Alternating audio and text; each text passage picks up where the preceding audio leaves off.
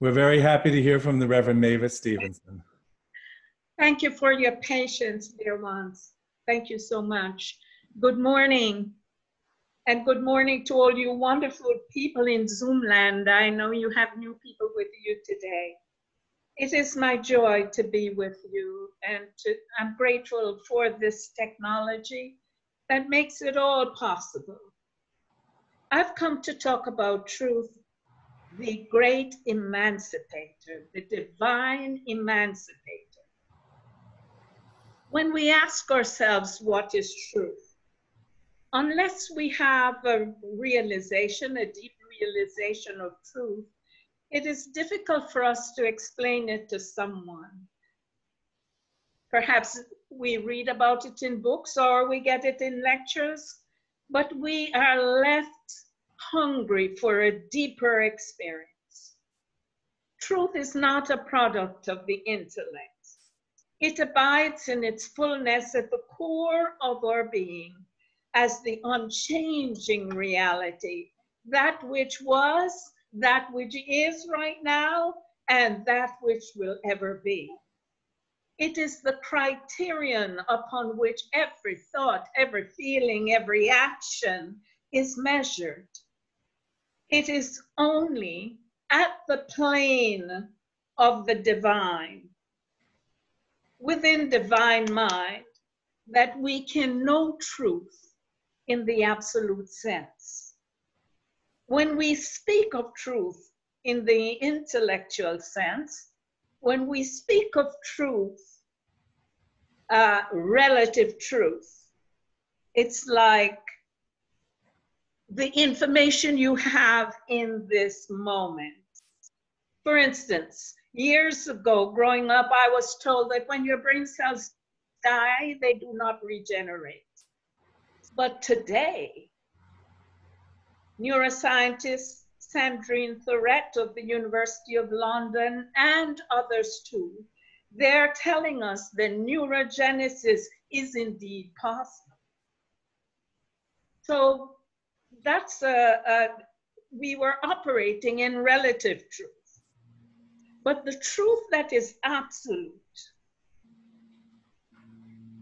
that truth is what accords with God as principle, and you know principle is unchanging. That is the truth, that is the divine emancipator. That which frees us from bondage, frees us from oppression or from restraint of any kind and every kind. I like the way Richard Lynch in Know Thyself puts it. He says, truth is the vision we perceive through soul insight. It is the ultimate, infinite power pervading all existence. It is the hidden harmony of life, the single thread of meaning that runs through and connects all things, the unchangeable principle that controls the universe. Isn't that mixed meditation? Mm-hmm. Yes, that was it. I draw your attention to an event in the holiest week on the Christian calendar, the trial of a man who lived an exemplary life of truth and expression, Jesus the Christ. He was brought before the Roman governor Pontius Pilate, who asked Jesus if he was the King of the Jews. Jesus answered him, saying, "You say that I am. But to this end I was born, and for this cause came I into the world, that I should bear witness unto the truth. Everyone that is of the truth hears my voice." Now immediately Pilate asks, I call it, and others call it, the immortal question. You might call it the academic question. What is truth? The same question, this same question echoes in the hearts and minds of every soul who is hungry for God, who would know God and the deep things of God. But instead of waiting for the answer directly from the Christ, what Pilate did was he walks out of the courtroom distracted, because there was so much happening on the outside. Friends, so many hearts are crying out in hunger for the truth. But like Pilate, it escapes us because we are not willing to wait for the answer. What is truth? The answer comes when we turn within ourselves to the Christ of our being and wait in the silence of our souls and listen for the word of truth that springs from the Christ within. We have to be open and receptive, letting go of the outer distractions and listen for God. For God always speaks to the human soul. This is the word that builds in us a spiritual consciousness like that of Jesus. Friends, let me ask you this morning, are you asking that question today? What is truth? Everyone who knows and believes that the Father abides within him and makes the effort to know him will be guided into a greater and greater awareness of the truth that makes us free. In the Gospel of John, chapter 8, verse 32, Jesus promises that you shall know the truth, and the truth will make you free. The truth that emancipates. There's a song by Daniel Nahmod, is that how you pronounce his name? Mm-hmm. That is well known to your community. And it is germane to my conversation this morning. I'm raising the veil between me and my God. No separation, no distance at all. God is right here in my heart. I'm raising the veil. I want to know you, oh God. I'm raising the veil. I want to see you, oh God. I'm raising the veil. I want to hear you, oh God. I'm raising the veil. I want to feel you, oh God. I'm raising the veil. I want to praise you, oh God. I'm raising the veil. I want to love you, oh God. I'm raising the veil. There is no mistaking the depth of feeling, the hunger for God in those lyrics. Raise the veil, my friends. Raise the veil and find God within you. In this congregation and in every walk of life, many of our brothers and sisters have found God within. The Quran says that we are closer to him than the jugular vein. The Victorian poet Tennyson puts it this way: closer is he than breathing, and nearer than hands and feet. The Old Testament Hebrew scriptures tell us in Ezekiel, God said, I will put my spirit within you. So do not be afraid. Our own beloved Jesus says, the kingdom of heaven is within you.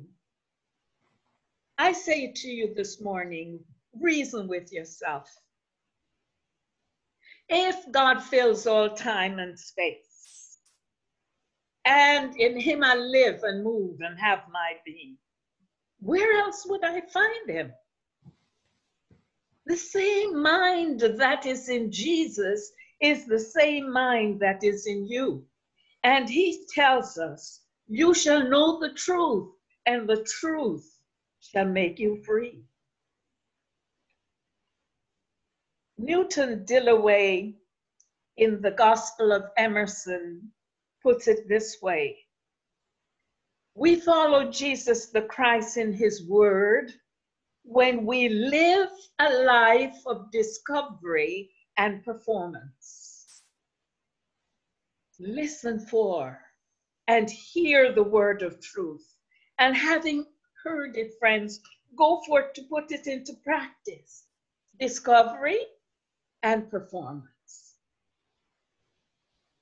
What is interesting about the word of truth received in the silence is that it is not exclusively yours. The moment you speak about it or put it into action, the world is poised to receive it. The truth will resonate in the souls of those who are waiting and hungry for it. Because you see, the character of truth is, it is universal. There is a resonance in the soul of the one who is ready for it. When you hear the word of truth in the silence, you become like Jesus, a bearer of the light and a witness. In your performance, you become a witness to the truth. And know that by your action, you kindle the light in another. The Christ in you blesses and uplifts the Christ in another. It is not just about you. I want you to know that. Truth is not just about you or your family. Truth is about your community, and it ripples beyond you to your world. It is about your work in the world. Let me share something from Charles Fillmore, co-founder of Unity. The true prophet of God, he says, and the prophet, my friends, is one who receives divine inspiration and understands the working of the law and who speaks out for God. The prophet does not have to write his words down. He may speak them in the ethers and through their own inherent power of perpetuation and growth. They will find their way into the minds of men to uplift and to heal. Jesus never wrote a word except in the sand, yet his words are treasured as the most precious that we have.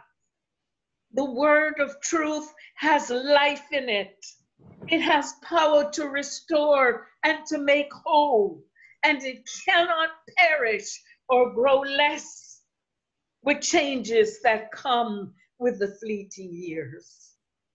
Therefore, my friends, as you look out on the world today, right now, and find yourself praying for the situations and circumstances you are seeing, know as a bearer of the light and as a witness to the truth, the answer is not in the problem. It is not in the appearance. It is in the truth that you know. Raise the veil between you and your God. Draw close to him and he will draw close to you. It is in his truth. It is his truth that is the game changer. And you are the consciousness through which he acts to bless you, to bless your family, your community, your government, and your world. The freeing truth is that the earth is the Lord's and the fullness thereof, the world and they that dwell therein. The way God works, and I need for you to hear me this morning. The way God works is through individual consciousness. Your consciousness, my consciousness, his consciousness, her consciousness. So make yourself available for the emancipation of the world. The COVID contagion has much to teach us today. It begins with 1, it doubles to 2, to 4, to 8, and on it goes to where you see we are right now. Truth can be just that contagious when you let God move in your consciousness.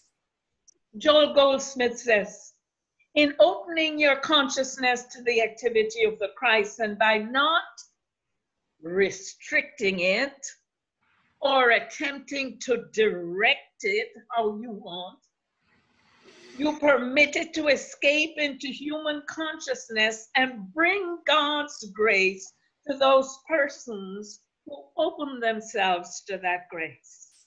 You become an instrument through which the activity of the Christ can reach others in the world.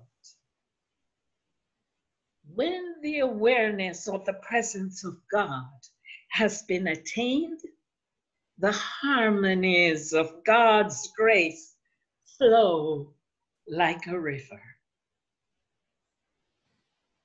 So where do we go from here? Question. How dedicated are you to finding the Christ within and coming into a oneness of spirit with his spirit? How motivated are you to awakening the world? And how committed are you to the work?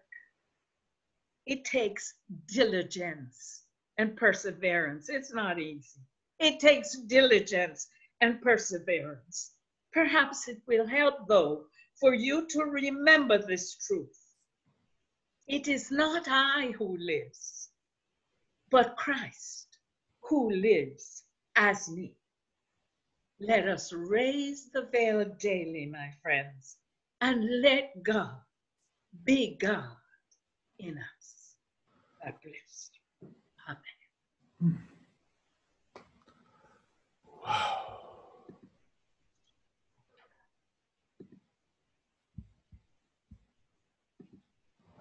Thank you, Mavis. You're welcome. Oh. That is Oh. good. Okay.